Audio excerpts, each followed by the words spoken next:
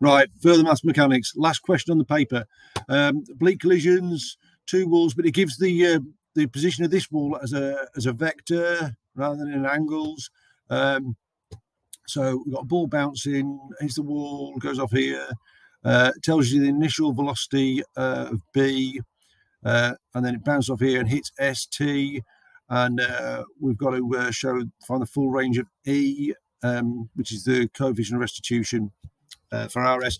Now, E needs to be small enough so that this is going at a shallow enough angle to hit the wall. If it goes off sort of this bit steeper, it'll be sort of parallel to ST, so it won't hit. I've called the vectors U, V, and W. U is 6 minus 8. And that means we know that the V, well, the 6 is going to stay the same because that's the component parallel to the plane, the wall, and the minus 8 becomes 8E because that's perpendicular to the wall. So it'll change direction and be multiplied by E. I'm going to compare it with the vector parallel to the ST wall because I need this to be sort of shallow enough, not steep, so it does hit the wall. 6 is 3 times more than 2, so AE needs to be less than 3 times more than 1. That E needs to be less than 3, because if it was more than that, it would be too steep and it wouldn't hit ST. So the E is less than 3 over 8, so the full range of E's is 0 to 3 over 8, non-inclusive. We need E to be more than 0. Then the second part, we've got to find it's the ST. We've got to find out the vector W. We know that E is a quarter of RS and ST is a half.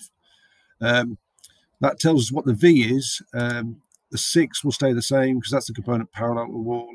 The minus 8 will become 2 because it'll change directions, going up now rather than down, and we've quartered it to get 2.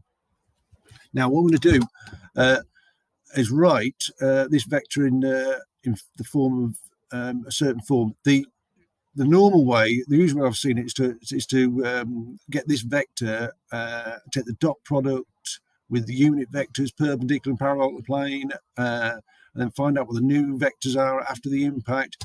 What I'm going to do slightly differently though. I'm going to write this vector 6, 2 in terms of these two vectors. So something times 2, 1, plus something else times 1 minus 2. And I'm going to work out what the M and the N are. I can solve them simultaneously. 2M plus the N gives me 6.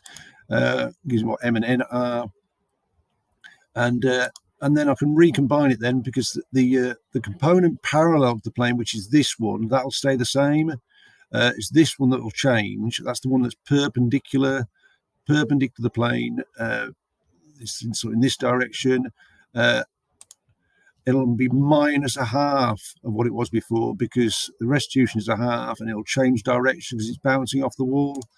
And then I can combine them then and get that final answer. This is a maths moment because unfortunately I didn't think of this until dog walking the day after the exam, which was a bit unfortunate for my students, but they might have just about managed it anyway, so it's not about that.